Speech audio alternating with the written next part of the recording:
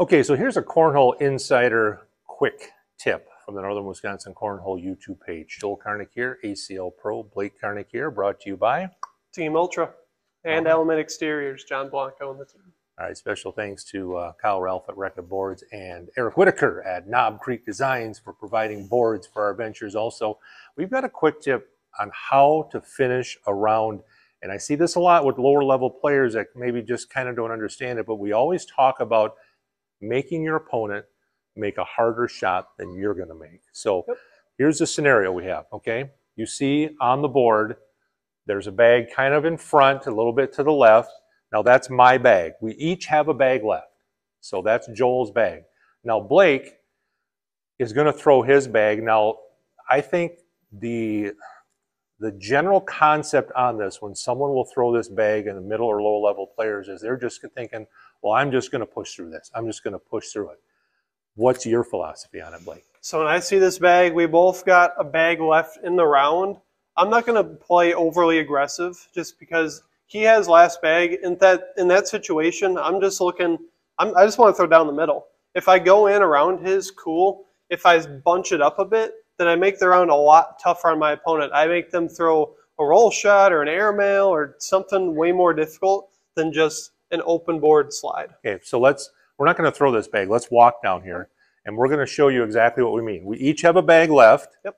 Okay, so let's say everything's in or some might be off, whatever. But Blake, instead of going in the hole, which would probably take his width and put it closer, you want to put that bag. What's your ideal spot to put it? So when I'm coming in, I kind of want to put it probably like right here, maybe, or if I bunch up right here, that's fine. Make him shoot an airmail. I just want to make the round and finishing the round a lot tougher on my opponent. So you're put that bag right where you want it now.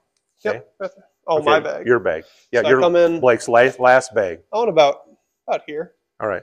So now, Joel, I have the last bag, and now in order for me to score, I got to try to either come in here and take those without taking him or airmail. So he just made a simple shot, and he made his opponent, me, make a hard shot. So I think this shot for you is a lot tougher than this for you because it's just an open board. Yep.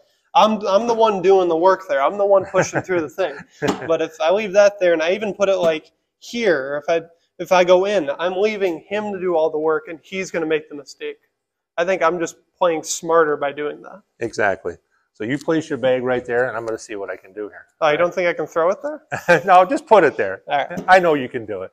So now Blake made a simple shot, and now he's going to make me hit a hard shot. I'm going to go slippery side and see if I can get both of my bags in. If he hits a shot for 2 points, fair enough. I made him do the work. I made him earn it. Yep, so here we go. See if I can make it happen. He bumped me in, and now I get 4 points. And I gave up 4. I got 4 points instead of it probably being a wash. So remember, make your opponent make a harder shot than what you have to do. If that last bag is in front of the hole and you each have one left, see if you can plant it in front. Make your opponent make a hard shot. You'll be sneaking 1, 2, 3. That hurt. 4 points right there. It's just playing smarter and just chipping away points where you don't. It's just creating points, basically. A lot of top pros talk about that. And when you think about creating points, people think, oh, I just got to block an airmail. That's creating points.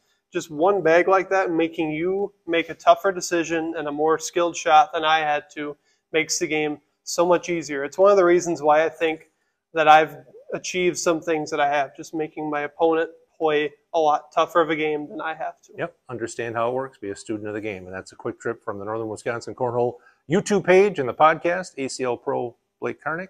All right, we'll see you guys later.